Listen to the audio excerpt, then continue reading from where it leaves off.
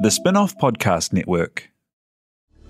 This is Kiwi is back for a brand new season with more inspiring kōrero from special guests including rugby player, father and role model TJ Perenara. My family bring me joy. Rugby brings me joy too, but it's not the same joy as my family brings me. And global dancer and choreographer Kirsten Dodgen. For some reason, people think I'm very intimidating. Listen to the new season of This is Kiwi, brought to you by the Spin-off Podcast Network in collaboration with KiwiBank. Available now wherever you get your podcasts. Kia ora, this is Toby Manhire, here to urge you to tune in to Gone by Lunchtime, a podcast with me, Annabelle Lee Mather and Ben Thomas, tackling the world of New Zealand politics, from policy to polling, from scandal to psychodrama. Listen to Gone by Lunchtime, brought to you by the Spin-off Podcast Network, wherever good pods are sold.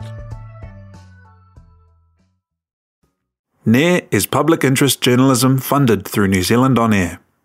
Nau mai, hara mai, whakatau mai rā, ki te kōnei ipurangi nei, ko NAIR. Welcome to NAIR, a podcast about being Māori in this modern world. Tau huri huri. I'm Meriana Johnsen, no te tau ihu o waka a Māui, and I'm very excited to be hosting this week's episode all about story sovereignty, oosh, within the publishing world. Kia mau tonu mai.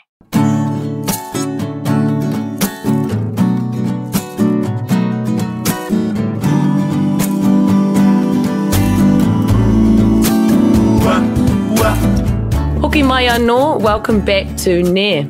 Our Māori writers are killing it.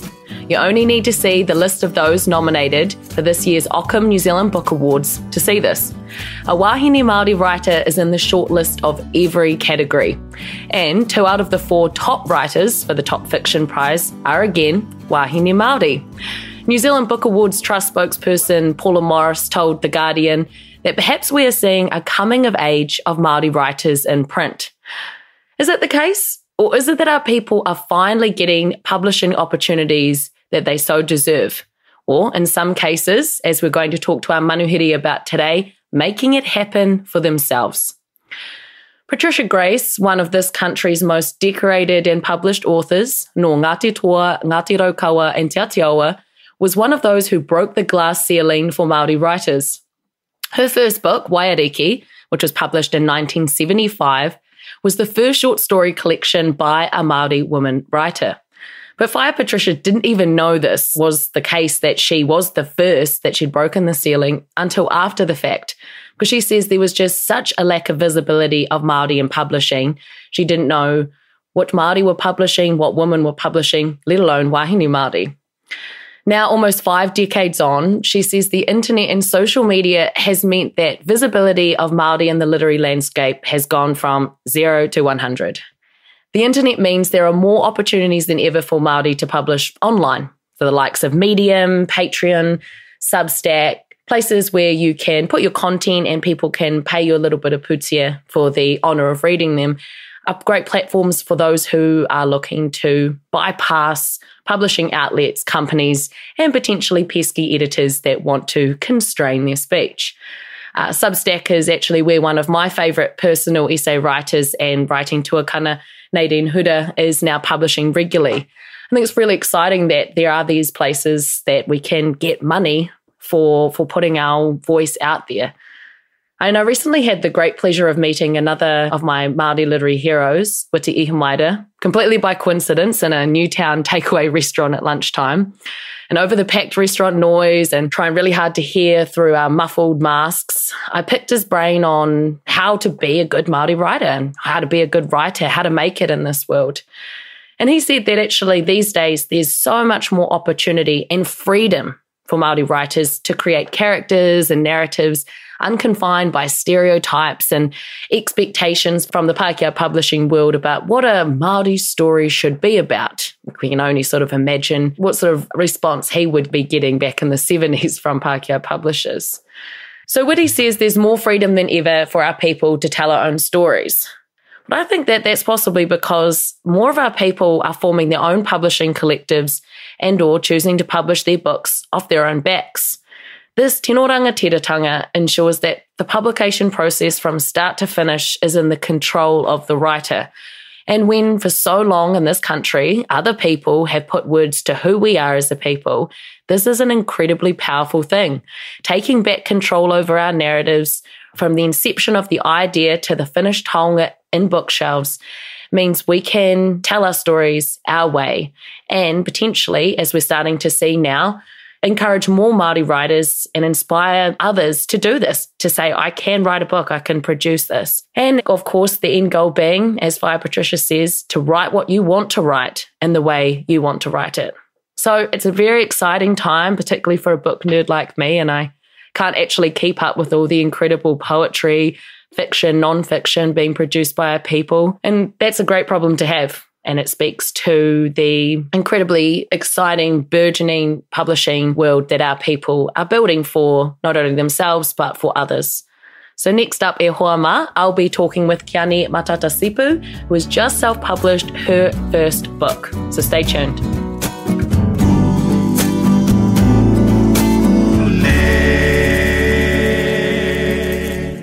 Kia ora anō. Qiane Matata-Sipu of Te Waiohua ki te Ahiwaru me te Ākitai, Waikato, Ngāpui, Ngāti Pikiao and the Cook Islands is an award-winning photographer and writer. She recently won the New Zealand Woman of Influence Arts and Culture Award in recognition for her multimedia storytelling project Nuku, which profiles 100 Indigenous wahine from Aotearoa. These were recently compiled into a beautiful pukapuka of the same name, released in December last year, which is the only self-published book shortlisted for a 2022 Ockham NZ Book Award. I sat down with Qiane to talk to her about how she did it and why self-publishing. Obviously, Nuku started online. Did you always envision it becoming a pukapuka? Was that always the end goal, or did it just organically lead to that point? So a print publication was always part of the entire kaupapa. The idea of a multimedia movement, I suppose, had to include print because that is my background. My background, though, was in magazines, and I initially thought that maybe I was going to put out a magazine or a series of magazines. And it was our graphic designer who said to me, why not make it a book?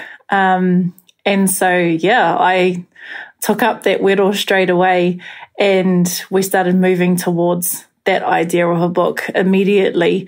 And so it was also really important to know that quite early on, to ensure that we had all the content we needed for the pukapuka when that time came. Yeah, okay, so it was there from the outset.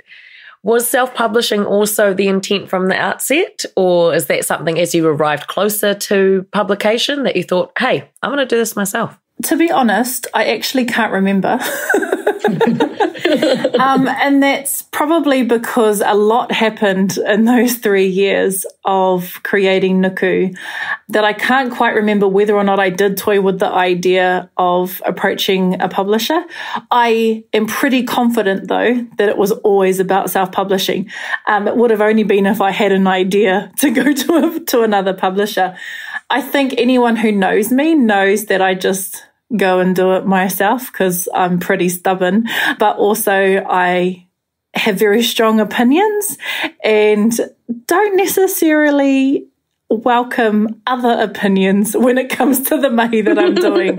So it's always safer as well for me to do things on my own, like self-publish, because then we reduce the conflict, any pending conflict. Had you talked to friends, whānau, anyone who'd been down the publishing route, gone through a mainstream publisher maybe or a formal publisher, and what sense did you get from them if you did have those kōrero about potentially having daru or disagreements with editors? I guess it wasn't so much, I should say that it wasn't so much about just having daru. It was really about ensuring that whatever happened with the Nuku kaupapa stuck to the core values and the tikanga of Nuku. And story sovereignty being one of the core values, mana motuhake being one of the core values, led by, made by wahine core values. So unless there was a publishing team that had Indigenous wahine, then really I wasn't going to be going anywhere else. But I did have to get a better understanding of the book publishing industry. As I said, I came from print. I knew so much about magazine print and publishing and knew a lot about what it takes to put together a magazine, but didn't necessarily know the niche side of book publishing and, you know, just where you would get things printed and what is the difference between self-publishing and then getting a commission from a publisher. What is that commission? What does that look like? How does that work? When does that get paid? And so it was more so just ensuring that I had as much information as possible to be really solid with the decision I was going to make. I think I already knew the decision I was going to make, but it was helpful to know what the alternative might have been. And so there are a couple of my friends who, none of whom had self-published, but a number of them who had gone through publishers who have had lots of success with their pukapuka with publishers. And I got to talk to them about why they decided to do it that way and how it worked for them, what elements of it didn't work for them, and to really feel content in the decision that I was making, knowing what I was turning down in a sense. Do you feel like in a way, because Nuku has such an online following and especially in the lead up to the release, do you feel like that helped in terms of you didn't need a book deal to help with marketing costs? And then also in saying that, were there areas where you just didn't anticipate costs? Like all of a sudden, you know, did you find, wow, this is the cost of paper? I think, to be honest, I don't get shocked by a lot of things. My eyes are pretty wide open to what life costs and all the elements that come with the life that I decide to create for myself, and all the drama that comes with that when you're starting to make your own decisions and really live in that tino rangatiratanga space. But I think the thing that shocked me more was that I expected it to cost more. True. So I knew that let's be honest, self-publishing is not cheap.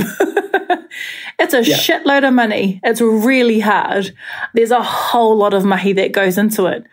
But I was surprised that it cost less than I expected it to cost. And I was prepared for it to cost more. Yeah, so you'd actually over-budgeted. Oh, no, I didn't budget at all. Don't talk to me about budgeting. Anyone who knows me knows that I still don't even know my times tables. So don't talk to me about budgeting whatsoever. What I do know is how much money something costs and then how much mahi I have to do to get that money to make that thing happen. That's how I operate. That's not a good business model to follow, whānau, so don't follow that. In terms of the first part of your pātai around the online audience, organically growing the nuku whānau over those 3 years was hugely helpful in the success of the pukapuka, because we had a whānau who were already interested in the wahine, who already had heard some of their stories, who were coming to our live events and who wanted more. And I guess one of the things about self-publishing is that you get to choose right down to the paper stock, how many ribbons you want to have, what you want to have on that cover, how you want that to feel. And that was really important to me because I dedicated so much of my life and time away from my whānau to this pukapuka, but also I had the duty and the responsibility of ensuring that the wahine stories within this pukapuka were honoured and were given, additional mana in the way that it looked and felt. And so it was really beautiful to have that final decision over every single element and to be able to make that pukapuka exactly how I wanted without having to compromise. You must be incredibly proud. It's a beautiful, beautiful book. Obviously a lot of aroha and thought gone into every element, like you say, the paper, how it feels. I mean, so much thought and aroha has gone into that pukapuka, right down to deciding on the 3 ribbons and what the colours of those ribbons represent and why there's 3 of them and what those 3 represent. There's pango, there's ma, there's kakariki. So that's our honongatu, te te kore te pō, te ao Marama, tupapa tuanuku. There's toru, because toru being, an atua number, a number that we can associate with higher beings. And so ensuring that level of wairuatanga and protection over our pukapuka. When you open up that inside cover, there's a pātiki-tiki pattern that is designed by one of our nuku wahine, Kaila Campbell Kamariera. And that pātiki-tiki pattern represents one of my favourite pūrākau that my nan used to share with me about her getting flounder from our awa oruarangi. And so that's a way of representing my nan within the pukapuka, but it's also at the beginning and at the end of the book. And so my nan keeps all those stories within them safe. And the cover itself is a very tactile cover. It's embossed and it's spot glossed and it's, matte covering and all this kind of stuff, because all of those things really matter, that our tamariki at a very young age can run their fingers over the cover of that pukapuka and they can feel the meaning behind the kupunuku. And whether or not they can read the words, they can feel the words. And then, of course, the paper on the inside, being my indigenous paper, is that I wanted something that really felt like it came from Papatuanuku in one of its more or most rawest forms. The first book that I received, which is very exciting, by the way, when you receive the first book back from the printer. The first book I received, I've gifted to my kōrero. And to be proud enough to give that to your tamariki, that's a really big deal. And so that's why I love the fact that I can say to her, we made this. We made it. We didn't compromise on it. This represents story sovereignty, mana motuhake, wahine, decision-making. Look at all these wahine voices. And it really does, kia u ki te kaupapa o te mana wahine, it really does represent that kaupapa of mahine, mohine, kiahine, right down to the final step. But it's not an easy journey. Self-publishing is not an easy journey. It is hard, and there's a lot of hustle, and there's so much mahi that goes into it.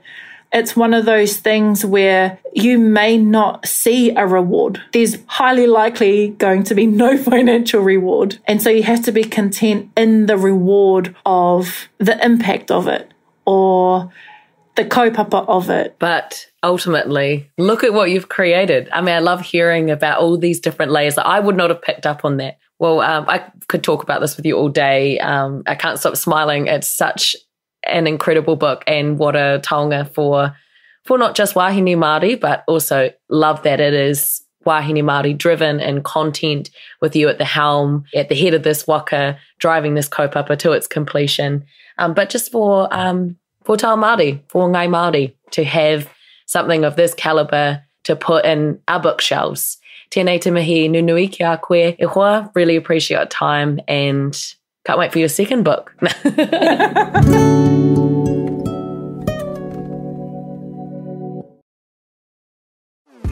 Talo for Lover. I'm Madeline Chapman, editor at The Spin-Off. If you have the means, consider supporting our high-quality journalism by becoming a Spin-Off member. Sign up now at thespinoff.co.nz/donate. Kia ora, I'm Alex Casey, senior writer at The Spin-Off. We wouldn't exist without the ongoing support of our generous members. If you're able to, you can make a donation at thespinoff.co.nz/donate.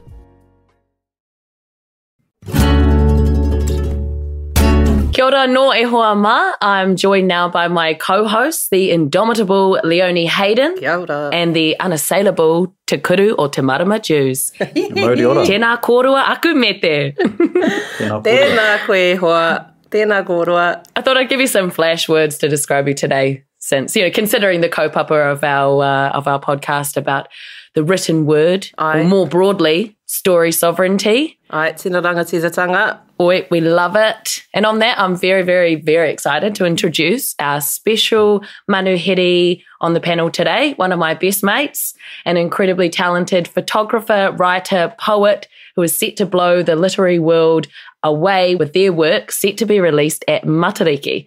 I'm a little biased though because I have the absolute privilege and honour of co-editing this taonga. No mai ki te pai o ne, Trinity Thompson-Browne no Ngāti kahununu. Kia ora kari. Tēnā tātou, kia ora Meriana. Just so privileged to be able to be here with you all talking about this very important kaupapa of story sovereignty, especially given I Am Navigator, my debut poetry collection, going through the self-publishing route, and so exploring the wider landscape of story sovereignty within which this body of work will be collected into. Kia ora. Pai. And it wasn't something you didn't come into writing these poems thinking I'm going to self-publish. I know we've had many a wānanga, and tell us, I guess share with everyone else a bit about how you landed on how important it was for you to have control over your work from start to finish. I think for me, I've always appreciated having a bit of distrust of institutions, especially given my degree, which was in linguistics and te reo. And one of the best things about linguistics that I ever learnt was this course that specifically conducted research under the assumption of power imbalances and power abuses, and language as a way of, I guess, maintaining the control of that. And so I always just loved, had a bit of agitation towards whether it's media, whether it's publishing, whether it's these different institutions as sites of power that control and maintain it through different kaupapa and through different kōrero. And so with I Am Navigator, originally, no, I didn't set out being like, I'm going to self-publish. The goal of writing, essentially, when I first started out, was simply to make sense of the world, because I just didn't understand the world around me.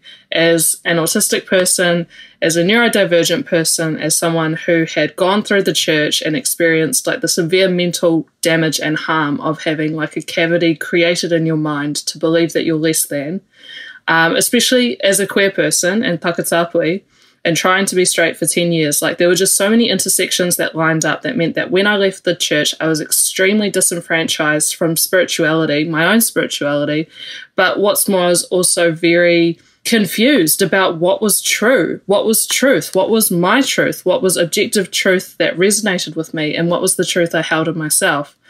And then I went to the UN after leaving the church and coming out as Takatapui, and that was another extreme disenfranchisement, because the UN is seen as this institution of power that is able to create change for the better of people, and yet you go in and you just see that it's another tool of colonial violence and oppression that allows you a seat at the table, but you've got masking tape over your mouth, especially as Indigenous people, and yet it's also the dichotomy of you're at the table and so you're not on the menu, but you don't get to order.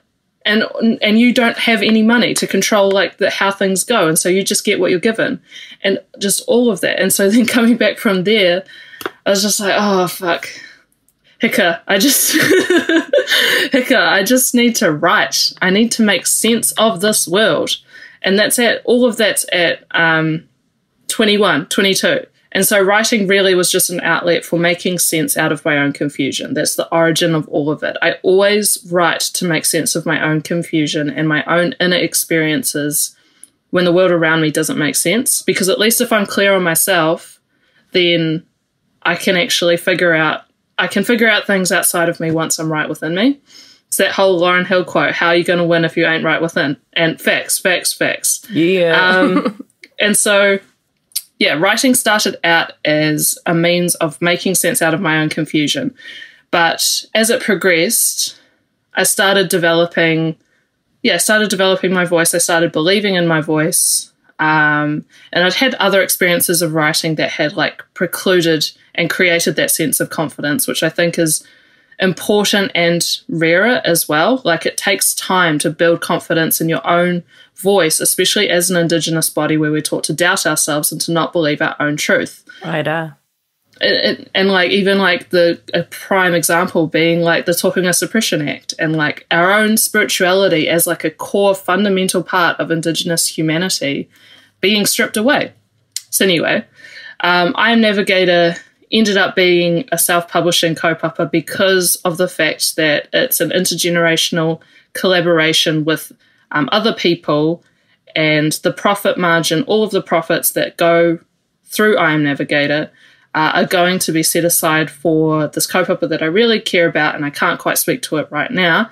And that's just completely at odds with the prerogative of publishers. They're there for the profit, they're there to sustain themselves. And for me, I'm like, I'll take on that extra work because I want to see a circular model where I can create a taonga that's beautiful and sets a new standard for what publishing can look like, publishing your own work can look like, but then also create accessibility in another area that I also care about with the profits. And where's the representation of authors having sovereignty over their own profit margins to be able to contribute to other aspects of te ao Māori that they care about when a publisher kind of creates like this like self-sufficiency circle? And what about creating like a cyclical economy just by way of your own works? Anyway, long-winded, but hopefully that makes sense. Ka pai. I love it. I love this about your brain, like everything is all connected and it's so well thought out.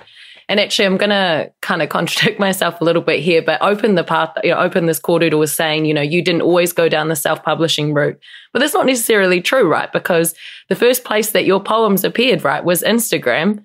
And a lot of you listening will probably know Trin from their Instagram and all of their beautiful photography and poems. And so I guess did you consider at the time, because that was really where you first started putting your work out there, right? Did you consider that as a form of story sovereignty? Or were you just like, people need to hear and see this. I want to be seen. I want these whakaaro to be heard by others in my position. I think I didn't conceptualize social media as a form of publishing initially. I saw it as a way to connect with people, but that conceptualization independent of being publishing. I guess that definitely came about later because, through presenting your work online and on social media, you're able to like create an audience. And usually like these audiences are connected and consuming the works of other Māori poets and authors as well, and writers and toi Māori artists as well. So it becomes this like marae atea essentially online. But yeah, no, I didn't conceptualize it as publishing initially, but fully understand that to be a form of sovereign publishing now. So what is a physical pukapuka? What does that mean to you to have that? To answer that question, I did this kaupapa a while back. It was funded by Creative NZ. It was called Fruit from the Vine, and essentially it was like an online magazine. And the kaupapa was about reducing the suicide statistics among rangatihi Māori by way of seeing more positive representation of Māoritanga, of their own generation, in the media. So that was the initial thing that it set out to be. But I had launched that right before going to the UN, and then went to the UN and came back and was just burnt out across the board and couldn't continue it. But ultimately it still fulfilled its goal of being this like online pātaka kōrero. But I learnt from Fruit from the Vine that I needed something with a fixed end date. I couldn't do open-ended. It needed to be start and finished in my mind. And so that turned my brain towards mediums that were fixed and were permanent. And a book being like that, a book, a short film, exhibition. These are things that are fixed and by extension like permanent in their set form. You can add to them, you can change them, you can re-edit them, but just recognizing that my brain suits a fixed format because I get bored and I want to move on to the next thing. Yeah, I will. I think we can all probably empathise with that, being journalists with short attention spans. Yeah, love a deadline. Yeah, love a deadline. Yeah, we need those. Interested to hear what some of the challenges or some of the main challenges have been in your journey in self-publishing. Oh, where do you even start? I'll start with money. For me, I want to, for I Am Navigator specifically for this first edition, and they're going to be 3 rounds at each matariki for the next 3 years like this, where the first edition is 100 copies but within each copy is 3 volumes. So it's 300 books total, but 100 volumes. It's their box set. It's a box set, collector's box set. It's gold embossed. It's black buckram, sewn binding, harakeke paper as the first and last pages to like protect and hold the kōrero. Like there's no expense spared. And that costs money. Yeah. Quite a decent bit. Yeah, harakeke paper, right? How much, like you were telling me the other day, like that is not cheap. No, the harakeke paper alone is 7.5K. Wow. Yeah. But the thing is, and so I think it really starts getting my mind turning because it instantly, you know, like listening to and digesting the kōrero of like Hidden Figures, Girls That Invest, getting the Barefoot Investor. I think, I don't know, irrespective of my, I guess, feelings towards capitalism and late-stage capitalism, the reality is we still exist in it, and I want to be able to create sovereign taonga that are good for my uri, my, like, great-grandchildren to be able to consume as if it were new. And so I'm like, well, that costs money, and that's the currency at play, so that's what I'm going to do. But yeah, it's definitely getting me thinking of like, okay, I need to start becoming financially autonomous and sovereign so that come my second book, which I've already started writing, I spend 3 years writing a book and then 1 year doing the logistics and the designing and the proofing and all of that. So come my second book, when it's time to release it, I want to be sovereign enough where I can just pay for all of these things upfront, no matter the cost. And the reality is I can't do that with this one, but definitely I think that's a big part. If you are self-publishing and you have money, it's easy. It's just because then it's just about making decisions of how you want something and then paying for it.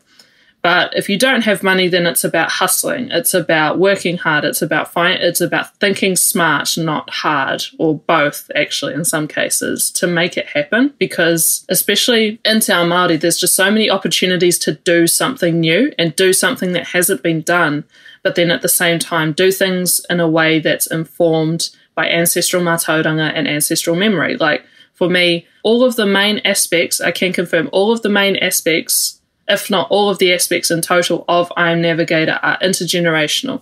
The photography is intergenerational. The editing is intergenerational. The design and the publishing, intergenerational. So every single aspect, for me, incorporates intergenerationality. And for me, I don't see how I can create a taonga that feels fitting without doing it intergenerationally, because that feels like what my tipuna would do. And I think as well, existing as someone from Ngāti Kahungunu who's never lived there and existing in this diasporic kind of way of being like, I'm of the diaspora in my own country and in my own lands, because I don't live on my ancestral lands. I never grew up there. My dad went through state care, and so that disconnection was like quite a violent fragmentation, and it's still never been properly reconciled. I look for ways to connect to my tipuna and how they would have acted and how they would have behaved as a way to feel some sense of like iwitanga. And so that's one way to do it. Oh, pie. It's beautiful. It's stunning. I mean, you're not only trying to help others to heal through your work itself, but actually the process of creating this book, you're trying to create healing. It's really incredible. And I think we need more models of how to not only write informed by te kanga, te reo, the ways of our ancestors, but actually produce, whether that's a film, whether that's a pukapuka. And that's what we're really getting at here is how can we achieve story sovereignty? And I think as well, because I haven't actually touched on what I Am Navigator about, so I'll just briefly talk to that. I Am Navigator is 3 years of poetry written from Matariki 2018 to Matariki 2021, so it follows the Maramataka. And in the first editing wānanga with my then 2 editors, Meriana and also Kahukutia, through that wānanga we were able to establish like a structure that the poetry fell within, which is the journey from Hawaii to Aotearoa. So volume 1 is Hawaii, volume 2 is Te Moana Nui Akiwa, and volume 3 is Aotearoa. And basically, it's me writing about everything under the sun, from love, from heartbreak, from narcissism, from figuring out who you are, from figuring out what the world is, from navigating sexual trauma, from reconciling what it's like when you feel lost and separated from your own body. How do you come back home? Moko as a form of healing, because during the process of writing, I also received my peha from Sean Montgomery Newts and Vianney Parata. And so peha as a way of returning to my body when I've never known safety in it. It's talking about all these things. And the whole point of it is to create an emotional template of how you can understand your own emotions from an Indigenous Te Ao Māori perspective. And yeah, really excited for it. But then also the whole origins of it come from, I'm confused. I need to make sense of this. And so that's where all of it comes from. But it serves as like a roadmap of, hey, this is how I navigated my emotionality and my humanity from ages 21 to 25. And maybe it can help someone else when they're going through that age, or maybe they're a different age. Yeah. What did that editing process look like? Did you edit really hard? How many poems, for instance, did you start with, and how many will end up in the volumes? Oh, this is a great question. Do you want me to answer this one? Yeah, go for it, mate. Go for traumatized editor. Well, Trin bought 400 poems. Holy! Plus to our first wānanga. Yeah. 444. And 44, yeah, true. Sorry, it was more than 400. And I hadn't actually considered whether I should have said to you beforehand, hey, can you do a bit of an edit first? And so that was obviously what I loved is you spoke to all of the poems, you went through them, and that was really important for your process, right, was to be seen, to be heard, and to have those poems, to have us really hear where you're coming from. And so that was quite important. And also through that, right, we decided that you needed to publish a book of those 400 for yourself, which is, I think, the ultimate. It was actually Tahu who came up with this. And that's the ultimate in story sovereignty, right? It's like, well, who says that, your work needs to go out to the masses? Like, those 400 poems are published now for you. And then you can choose now which poems you want to go out into the world. So that was quite an interesting part of the process, was actually naturally being very personal. You were a little resistant. Can I say that? Fully. A little resistant to cutting some of them. I was. And I was like, cut. Yeah. I think that was the thing. Yeah. So originally, and I think a really important, to go back to your question, Leonie, it looked like 2 editing wānanga over 3, I think the first one was 2 or 3 days, and the second wānanga was 3 days. And then from the second wānanga, we've just been doing back and forth edits remotely, and it's round 1 of remote editing, and then round 2 is sign off of like, yep, we're happy with it, yep, we're happy with it, yep, we're happy with it, and then it goes through designing. So that's the editing process looks like. But it's interesting because in the first editing wānanga, some of the takeaways for me was the importance of being witnessed as an author when you've really literally just laid out your soul to create a body of work that you want to help other people, but also as a way of healing yourself, like poetry as a form of therapy, or writing as a form of therapy for yourself.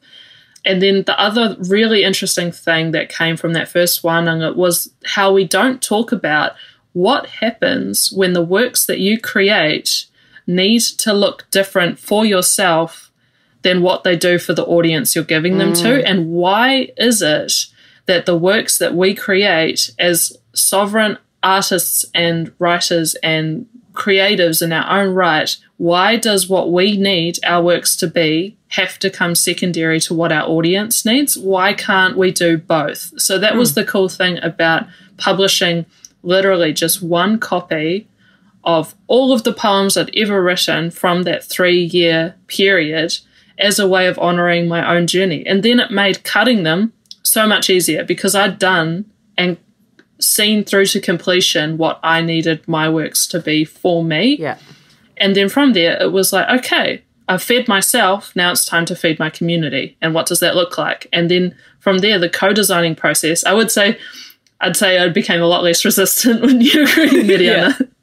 Yeah, so it's just like, nah, that doesn't fit. Nah, that doesn't fit. This is the structure, navigating, journey. Yeah. What doesn't fit? And some of them were still good and just like, hey, we could do these in Zines. But it was ultimately what fits for this body of work. Editing is a brutal process. You've got to have people you can trust, right? Yeah.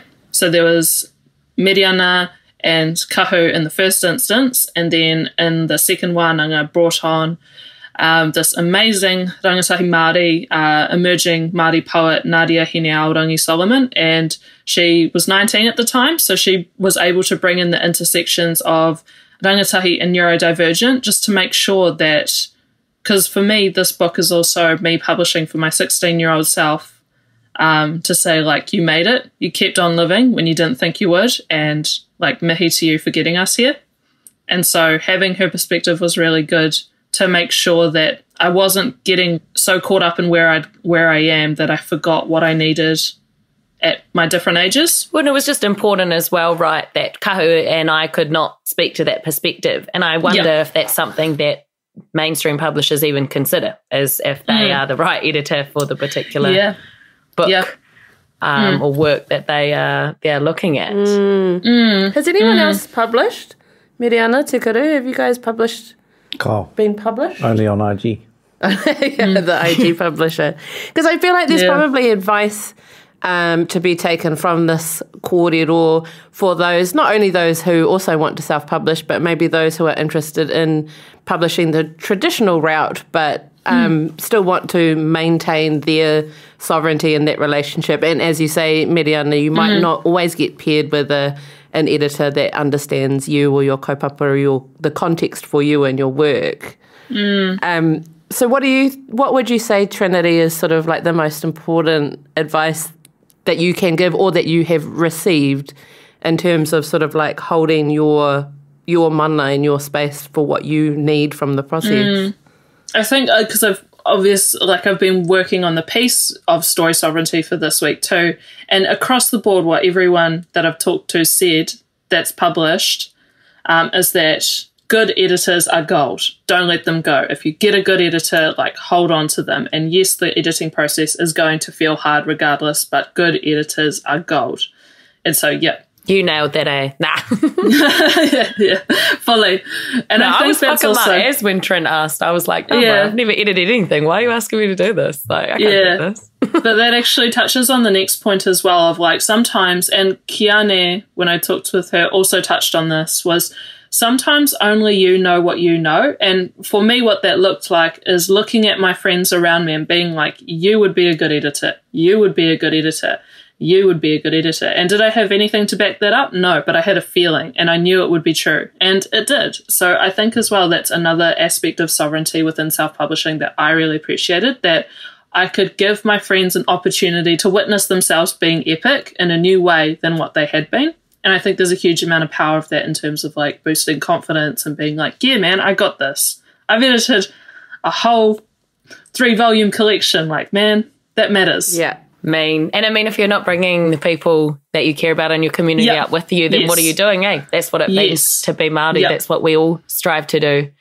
Tēnei te mihi nunui ki a koe e kari. Thank you so much for joining us. I couldn't think of anyone better to talk to about this process.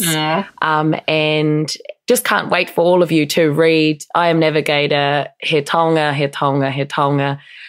It's going to make a lot of people feel very seen, and it's going to be wicked. So keep an eye out in bookstores in Matariki.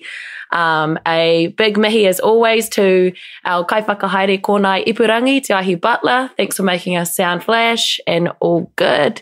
To NZ On Air for the pūtea to make this happen, as we've just been talking about. In this capitalist economy, can't do much without money. So, NZ On Air. You can listen to all of our episodes on Apple, Spotify, or wherever else you get your podcast, and check out the spin-off for Trin's feature article about this exact kaupapa, story sovereignty, particularly in the publishing world. And for all of you aspiring writers or even artists, graphic designers, there's ample opportunities now to put your work online. Just give it a go for it. Your work deserves to be seen and people want to receive your beautiful mahi. So with that, enjoy the rest of your week e hoa mā. ngā and catch you next time. Ka kite. Ka kite. NAIR is public interest journalism funded through New Zealand On Air and brought to you by the Spin-Off Podcast Network. It was hosted and researched by Leonie Hayden, with Te Kuru Jews and Meriana Johnsen. NAIR was produced by Te Aihe Butler, with senior production from Jane Yee and project management from Mark Kelleher.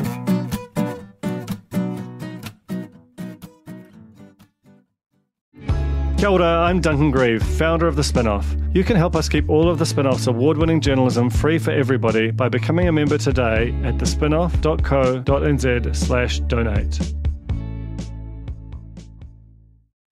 Kia ora e te iwi, Te Aihe Butler here, podcast manager at The Spin-Off. If you enjoy listening to our podcasts, consider supporting our mahi by signing up to become a Spin-Off member at thespinoff.co.nz/donate. The Spin-Off Podcast Network.